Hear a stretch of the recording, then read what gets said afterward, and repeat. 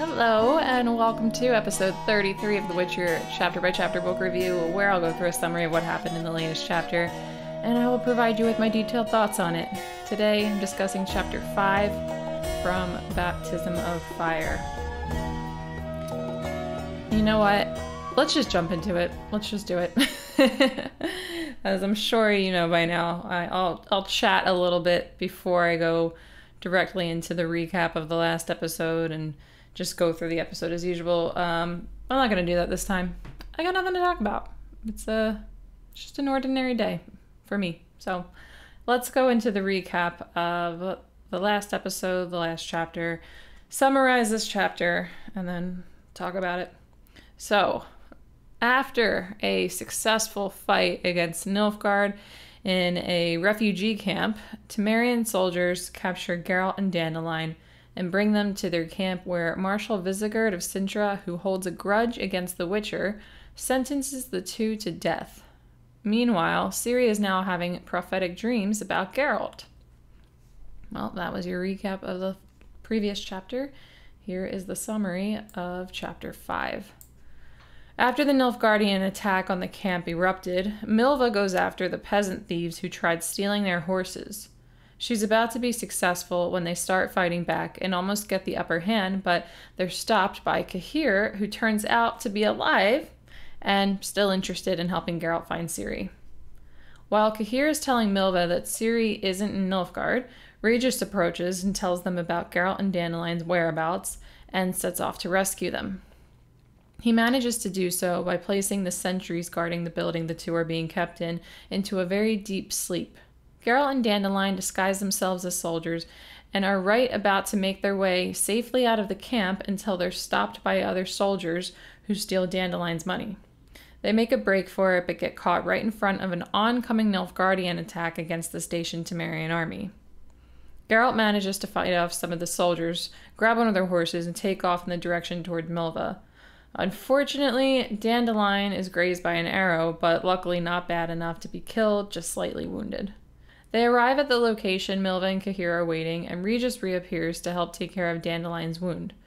This is when Geralt pulls his sword on Regis, threatening him to step away from his friend, and lets the group know their companion is actually a vampire. It all makes sense now. Regis confirms this and agrees to leave at Geralt's demand. Now that Geralt is done with Regis, he angrily approaches Cahir, who is quickly defended by Milva since Cahir saved her life, and also because she's fed up with Geralt's mood swings. I kind of am too.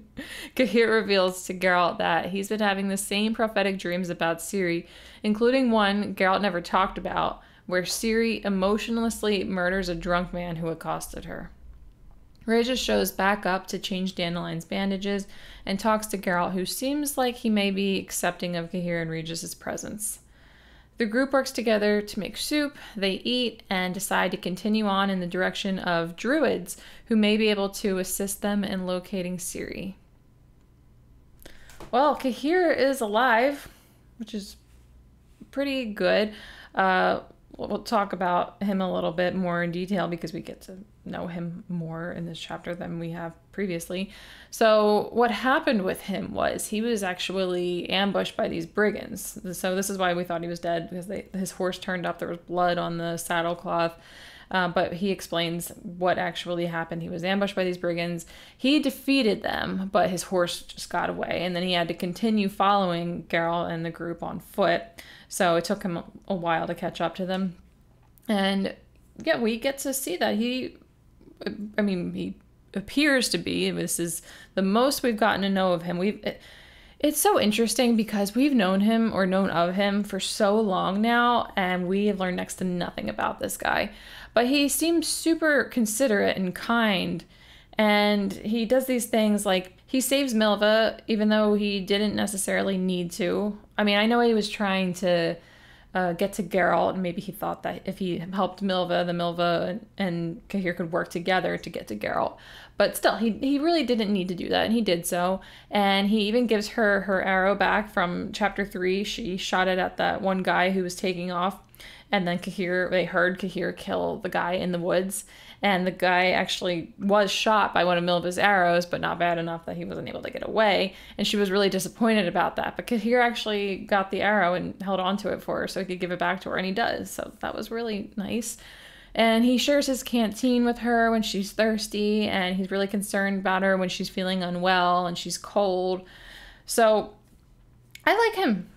Maybe there is something going on that we don't know about yet, because he has seemed like an enemy for a long time. But from the little bit we get to know about him in this chapter, I like him. He doesn't seem like a bad person. So he tells Milva at first that Ciri is not in Nilfgaard. So this is the first time that anybody in the group gets any sort of revelation about, not about Ciri's whereabouts, but about the fact that Ciri is not where they're heading and where they've been heading. So during this part of the chapter, we cut away to these other sections that give us a little bit more background on things that have been going on and things that are going on in other places of the world with other minor characters. So we get to see some important details, and a lot of them kind of have the same theme, and I'm going to get to that. But it's super interesting. So the first one is the elf that we've only heard about up till now, Foil Tiarna. Again, I don't know if I'm saying that name right. I may be butchering. I'm saying it the same way I said it last time. So if I said it wrong last time and now again, I apologize. But I think anybody will admit this is not a simple name. This is a pretty complicated name as far as the names that are difficult to pronounce in these books goes. But anyway, so we meet him for the first time while he's interrogating a Nilfgaardian military intelligence officer. This Nilfgaardian was part of a group ordered to trap and capture Foil Tiarna. So the plan was to capture and take him to Veridon so that they could torture and interrogate him, so that he would provide them with Riant's, Vilgefort's, and Cahir's whereabouts. Foil Tiarna knows nothing about where they ended up after Thanedd. Well, he was with Cahir for a little bit after Thanedd, so he doesn't know anything about where Vilgefort's or Riant's ended up, or if they're dead, or he doesn't know anything about them. But when it comes to Cahir, as we know from that chapter, I think it was chapter 3, he actually was sending Cahir to Nilfgaard. They wanted him, and he was willing to just hand him right over. He put him in a coffin and sent them to Nilfgaard. Obviously, Cahir didn't make it, but still, he did what he needed to do, and anything that happened past that point, it wasn't necessarily his fault. So this is actually how Foil Tiarna learns that Cahir was not successfully delivered when he sent him through those hawkers. But Emhyr or Vatier de Rideau, I don't know if it's both of them or one or the other, but they basically wanted to interrogate anybody that might have been involved in bringing this false Ciri to Emhyr. Cahir had nothing to do with that, but he was going to be executed by Nilfgaard anyway. So basically Cahir just failed at doing what he was supposed to do, what he was sent out to do. He was supposed to bring the real Ciri, and then somebody else brings a false one. So keep this information in mind while I go through the next couple of parts, because I'm going to talk about how, like, the common link with all of them, the common thread, if you will, whatever.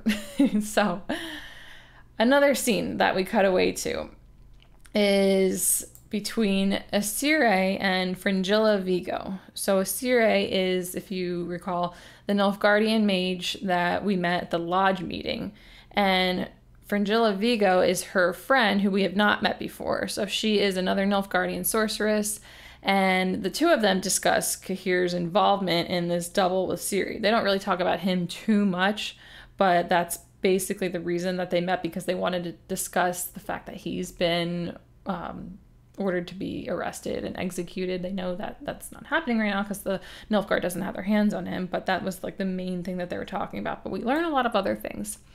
So what was going on in this conversation was they talk about that before Emhyr went to the astrologer Zarthesius, he actually sought out help locating Ciri from mages, and he provided them with a lock of the real Ciri's hair. So he did that with Zarthesius, as we saw in that one chapter.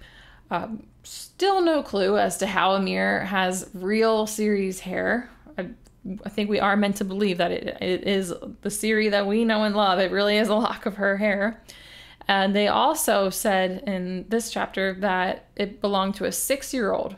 So not only does he have Ciri's hair, but he acquired a lock of her hair when she was only 6 years old. Super bizarre. No answers on that, though. But now they have access to the fake Ciri's hair, and they have been able to determine that it's definitely the hair from the 6-year-old girl, the hair from the girl that's supposed to be Ciri that's currently in Nilfgaard. They're able to determine those are two different people for sure. It's not the hair belonging to the same person, even though it's years apart. They've got their means being mages, and they know that it's definitely, like, confirmed not the same person. So keep that in mind too when I go to the next part. But this part of the chapter actually ends, this meeting with the Aesirei and Fringilla ends with the Aesirei inviting Fringilla to the lodge. If you remember, Philippa actually granted Aesirei an extra seat for another Nilfgaardian, so that Aesirei wouldn't be the only Nilfgaardian mage. So I think that we can expect to see Fringilla again if we ever get back to the lodge, which I'm sure we will. It seemed way too important to be just a one-time thing. So moving on to the next part, so the final background part that we're provided with. And it is through a prisoner in Redania's Drakenborg internment camp. This guy is called Nazarian, and he discloses certain events so that he can save himself from execution. So he was one of the 3 men sent by Rience to kill Codringer and Fen. So this was back in the time of Contempt. I think it was around the same chapter, or maybe it was even within the same chapter, where the whole coup on Thanedd took place. And these 3 men went in there, they killed Codringer and Fen. One of them actually got killed by Fen, so this was obviously not the guy that got killed. And it wasn't the half-elf. So the half-elf, we find out now, his name was Shiru. Pronunciations, I don't know. But this was the other guy that didn't seem as nasty as the half-elf. The half-elf was the one that I think burned Fen alive. I don't even want to go back there. But he gives this testimony when they're about to hang him, and he says, "Nope, I've got information. Please don't hang me. I'll talk." So he gives this testimony, and he says that after they killed Codringer and Fen, they delivered documents that they found in that building, in their home, headquarters, whatever, to Rience. And then the 3 of them, Rience, Shiru, and this guy Nazarian, all went to this house in Brugge, and they took this girl from there, and then they brought her to this fortress in Verden and handed her over to a Nilfgaardian, saying she was Cirilla of Sintra. So this was all put into a report, and then this report was sent to Dijkstra and also to Philippa. So keep in mind the first 2 backgrounds, the thing with what's her name, Aesirei and Fringilla, and then the thing with Foil Tiarna, and then now with Nazarian. It's becoming common knowledge that the Ciri who Ymir has is fake.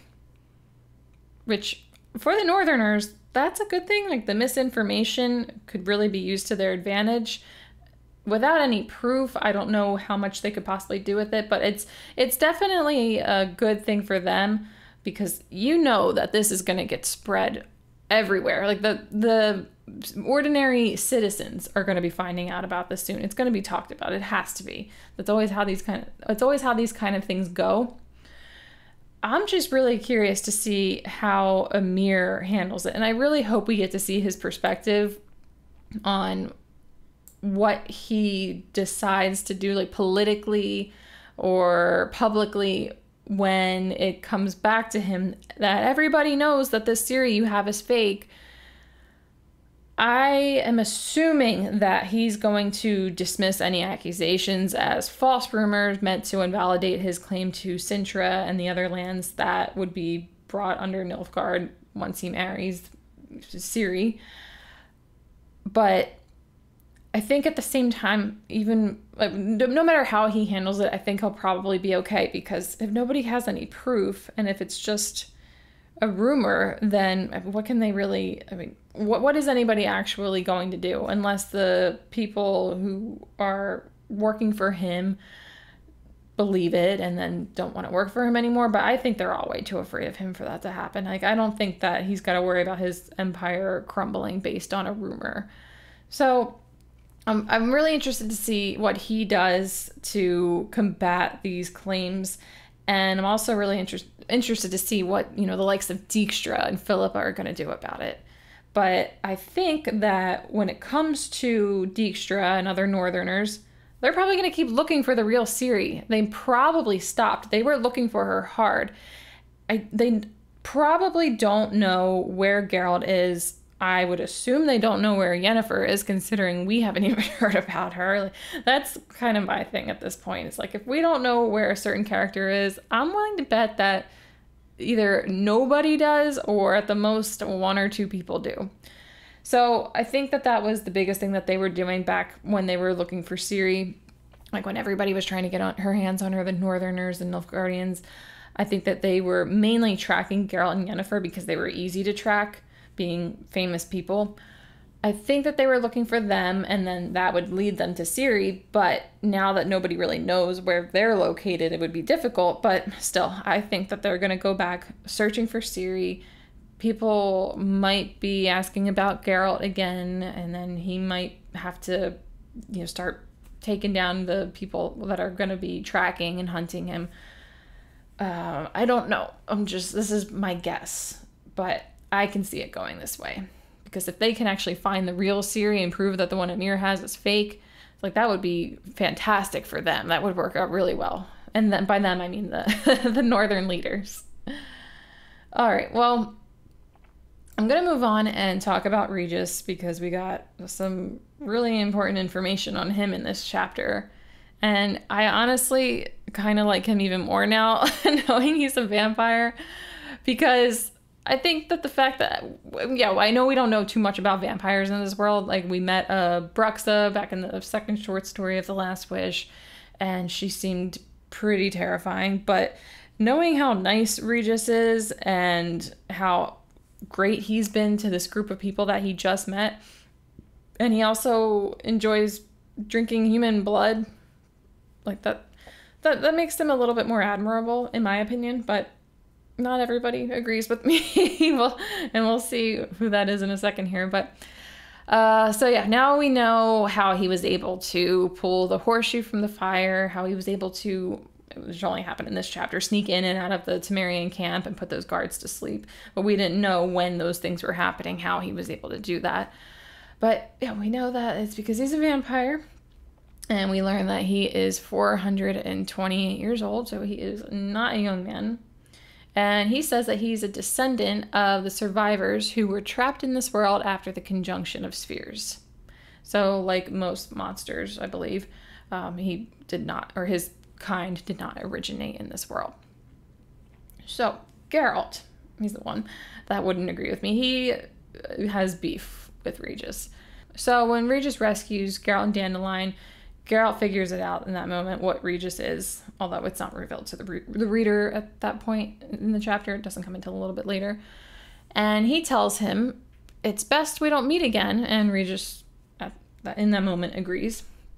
So after Regis returns to tend to Dandelion's arrow wound, Geralt threatens him with his sword. And everybody is astounded when he does this, considering how nice, like I keep saying, and this is not just in this episode, I've said it before, Regis is so nice.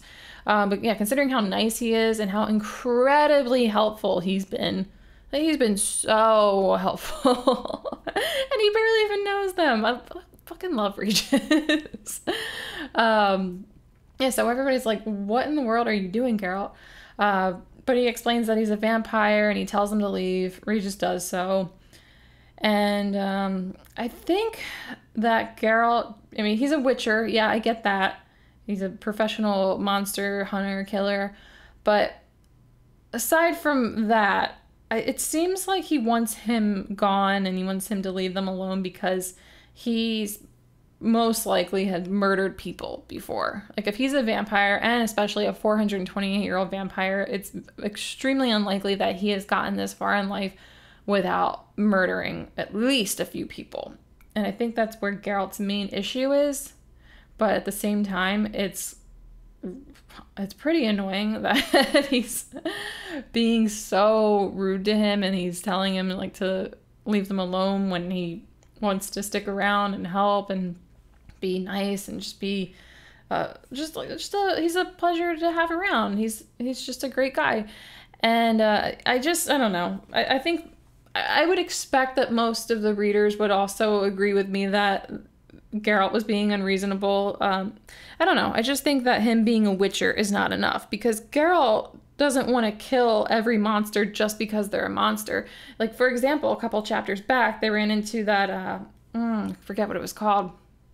It was a creepy little monster that they found in the woods, and one of the kids that was part of like the women and children that they were escorting with Zoltan ran into it at first, and she screamed, and Geralt scared the monster away by banging a ladle on a pot instead of killing it. And the monster was extremely venomous, he said, and there's no cure for their venom. So this monster was definitely a threat, and he didn't want to kill it.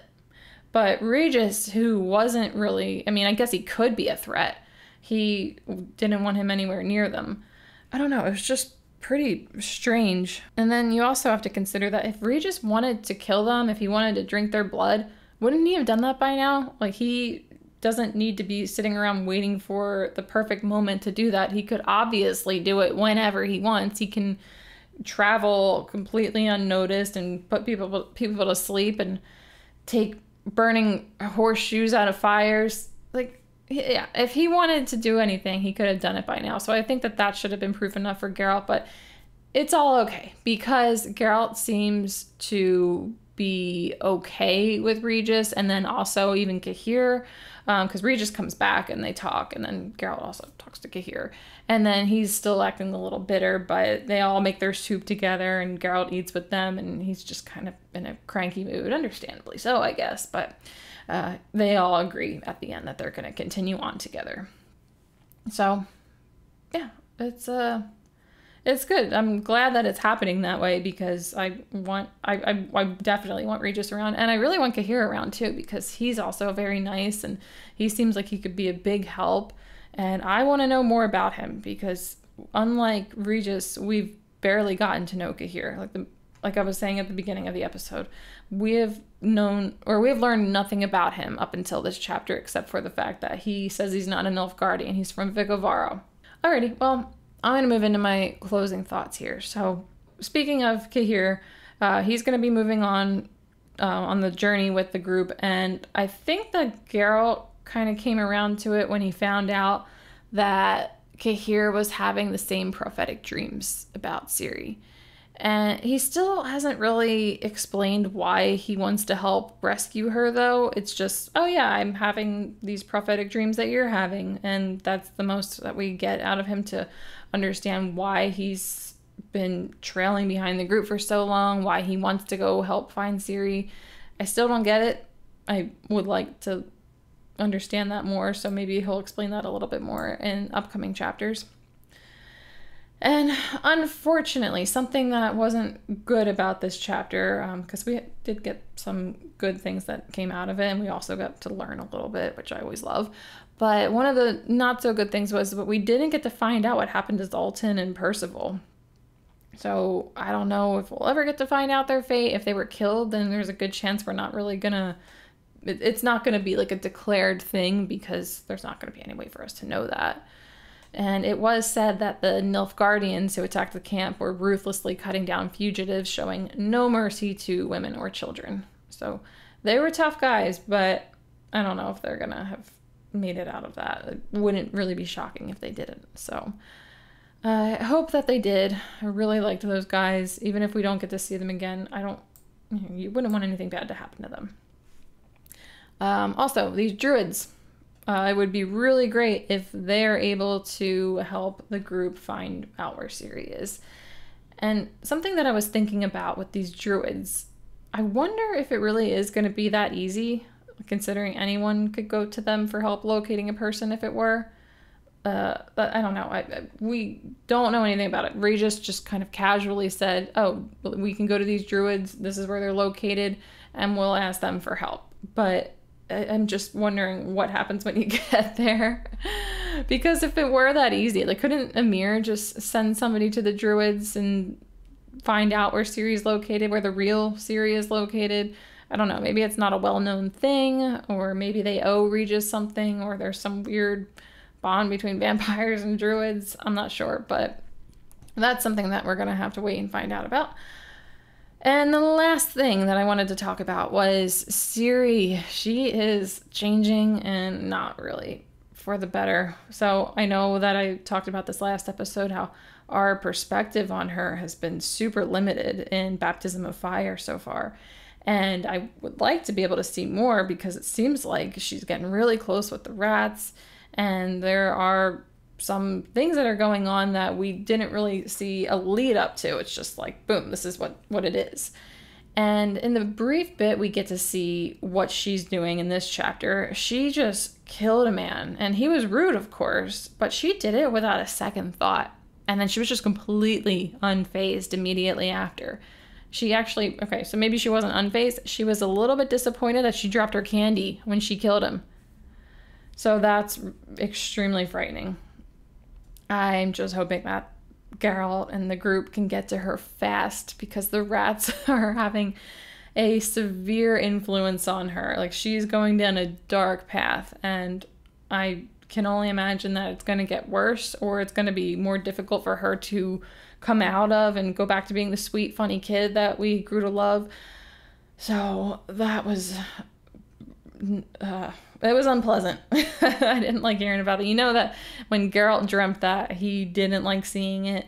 I felt really bad for him when Cahir was, well, I guess Cahir wasn't necessarily telling the story. He told Geralt the thing, but we read it as like a separate. But yeah, I think Geralt must have probably felt sick to his stomach knowing that she is doing this sort of thing. And I think that Geralt's even more convinced now that these prophetic dreams he have are in fact prophetic, and it's not just a coincidence. It's not him just dreaming up whatever that's not really happening. I think he probably believes it now, considering Cahir is also having the same exact dreams. No way that's a coincidence. So he's been having a hard time, Geralt, like trying to get to Ciri. It's been a nightmare. There have been so many obstacles. And yeah, knowing what he knows and being as helpless as he's been this whole time, he's got to be feeling pretty bad. But I hope that these druids or going to these druids makes him feel a little bit better, a little bit more hopeful, especially if somebody like Regis has confidence in it, because Regis is very old, very wise, knows a lot, has probably been around the world and back a few times. So yeah, if Regis is saying it, then it's most likely something that will work out. But we're going to have to wait and see. I know I say that so much in every episode. It's just, yeah, so many things that we don't get answered, but that's part of the fun. So it's all good. All right. Well, that's all I have for you. So just to let you know, in case you didn't, these episodes are available on YouTube, Spotify, and Apple Podcast. Thank you so much for joining, and I will catch you all in the next episode.